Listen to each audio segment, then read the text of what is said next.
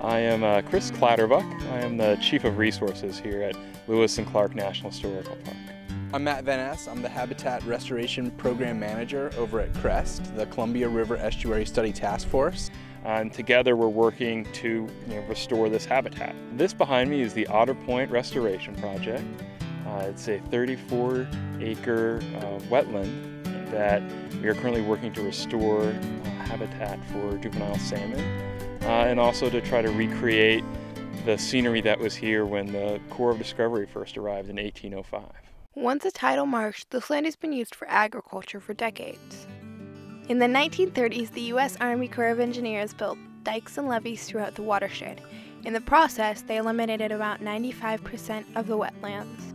This area was used as a log dumping area also, where they dumped logs and dumped dredge material from the Lewis and Clark River. And so this project's designed to try to turn back the time and recreate a more natural functioning ecosystem. The Columbia River is home to 13 species of endangered salmon. This project hopes to see the return of 4 species of salmon: Chinook, coho, chum, and coastal cutthroat.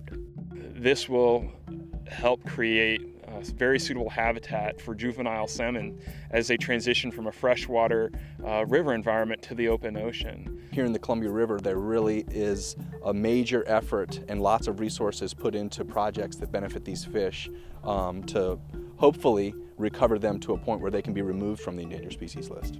The project's first step was to learn where the old channels had once been. They used a technique called light detection and ranging, or LIDAR. It is an optical sensing technology that can measure the distance to a target or other qualities by illuminating the target with light using pulses from a laser. These channels will be about 4,900 feet when all is said and done, so almost a mile of salmon habitat is created through these excavations. Using large excavators, they will dig away at the old levee until it is thin enough to be washed away by the tide. At a high tide here on the Lewis and Clark River, we'll be standing in knee-deep to water here, and the surface of this wetland will be totally flooded with water. This will be greened up entirely with plants.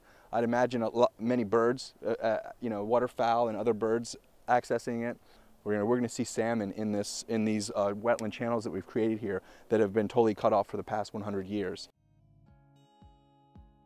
Another important part of this project is reseeding and replanting the land with native species.